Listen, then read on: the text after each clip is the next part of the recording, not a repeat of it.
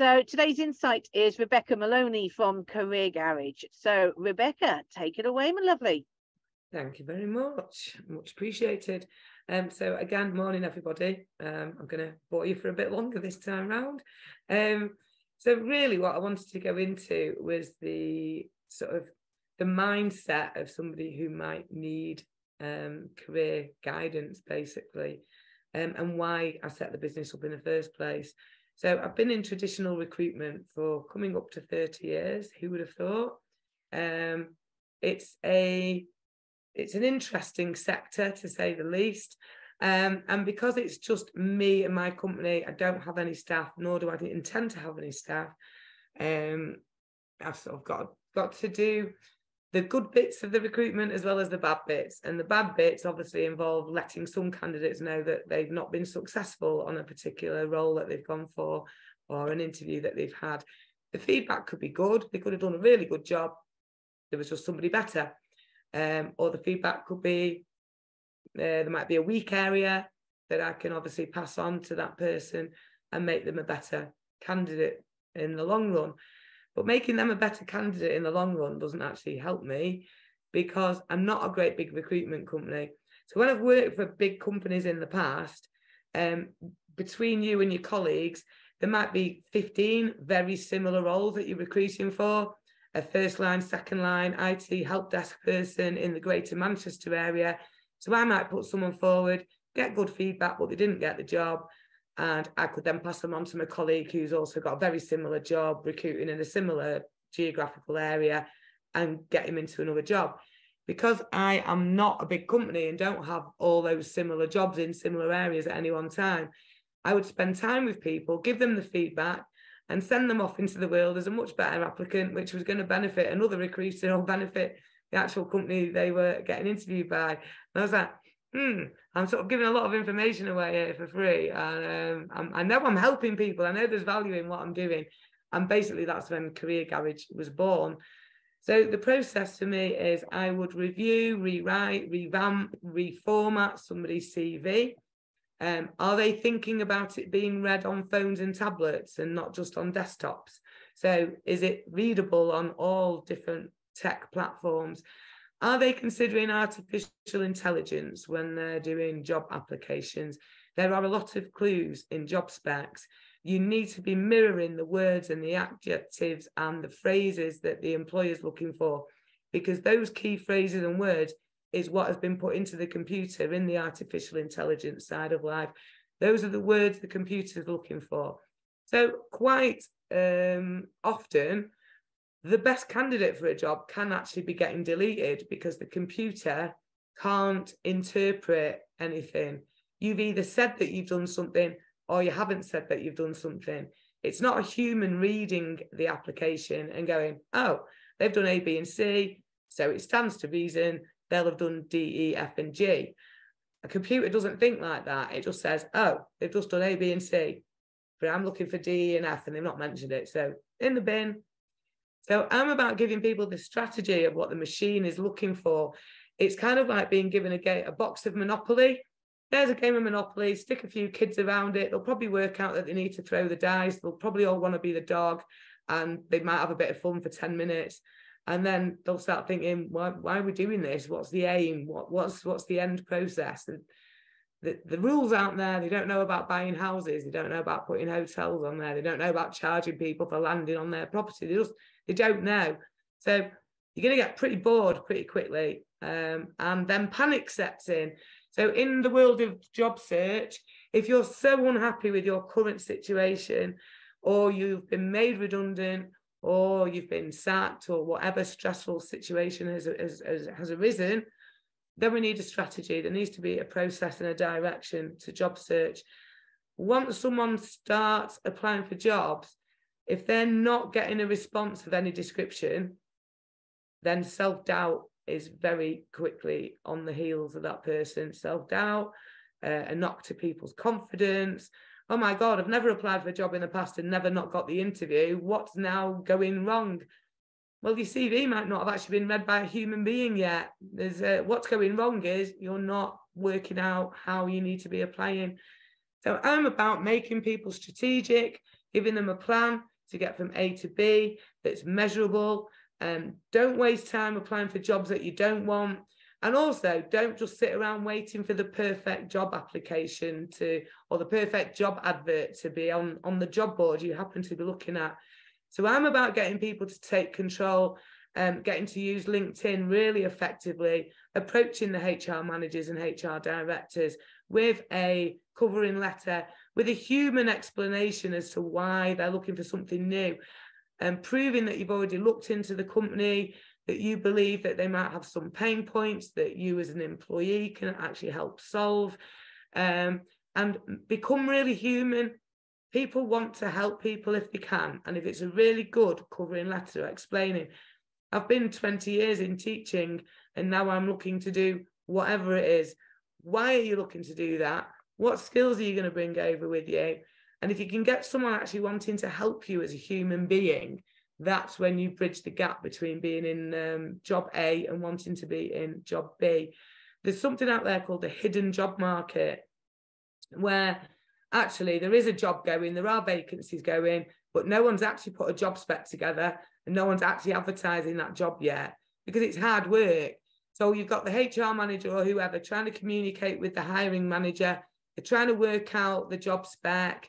Somebody's wanting A, B, and C. Somebody else is wanting D and F. The job spec gets put out, and the candidates are looking at it thinking, are you needing to take 2 people on here and not just 1, because this job's evolved into something ridiculous. Also, the client then doesn't really know what they're recruiting for, because one manager's input and another manager's input's just confusing the process.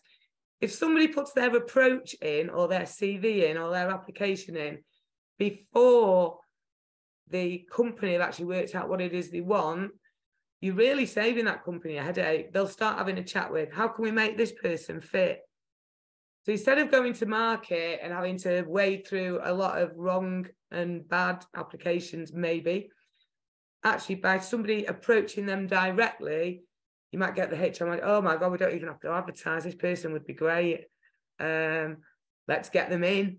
And it's not the right way to recruit, and companies would be told that's not the way to recruit. But let's be honest, it's a really easy option. So when a company is actually placing a job ad, they've already created their own avatar. They're already saying he or she. They're already imagining an 18-year-old or a 50-year-old. They've already put their spin on who they imagine being in that seat.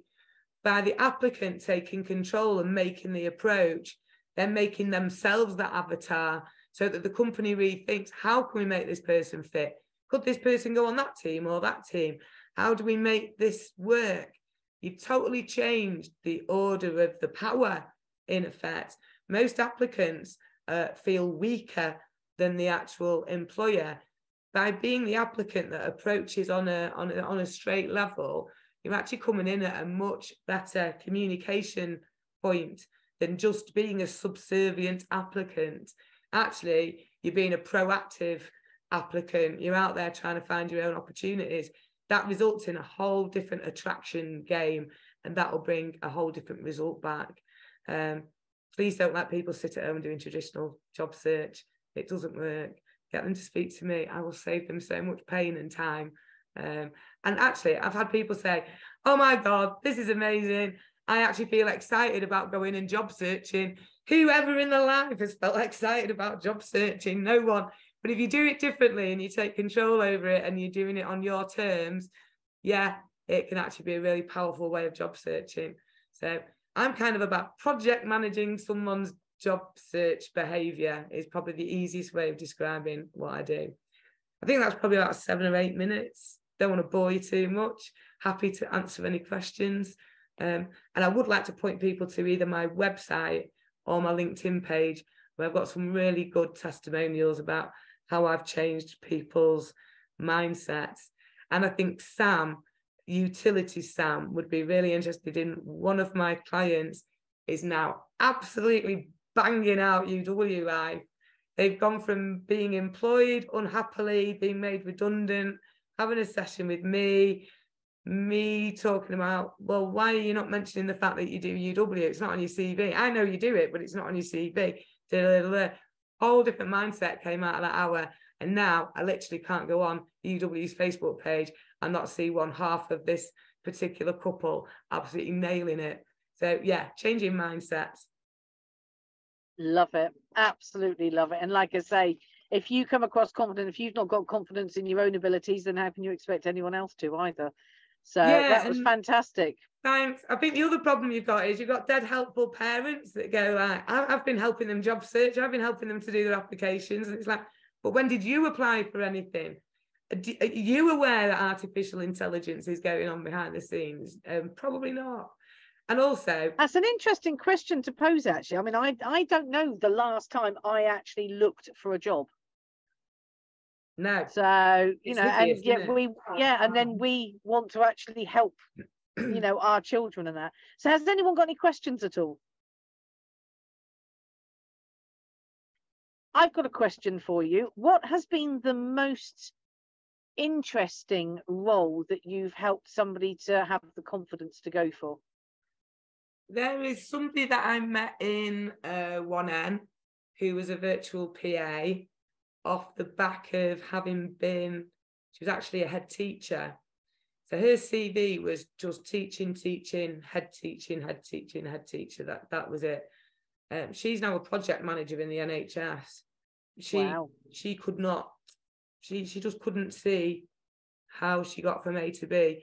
And she was a very interesting person to do the session with, because, you know, teachers, they're always right. And I had to tell her that she wasn't on quite a few issues. And you could see that there was a bit of a headlock was maybe going to start happening. And I had to say to her, why are we on this call? It's because you decided you wanted some advice. So let's forget what you've been doing. And if you want a job as a teacher, brilliant. Your CV's fantastic, but you're telling me you don't. And she was doing something silly, like, say an application asked for an overview of your skill set and it was telling you 800 words or whatever. No, she knew more. She was more important than that. She was doing 2,000 and 3,000 words. And I'm trying to tell her, it's not being read. You've been given a very clear instruction that you are blatantly ignoring. It is not being read. If you're saving the best bit till word 900, it's not being read. And she was really not happy. But a week later, she emailed me and said, I've got it down to 500 words. And she did go away and she did take heed. And I think that's it. It's, even if the computer's just been set up to accept 800 words, the rest is just being chopped off. It's not being read by anybody. So when you're applying for jobs, there are big clues and people need to use them. And that's why they need to come to someone like you. So no, that was really interesting. Yeah.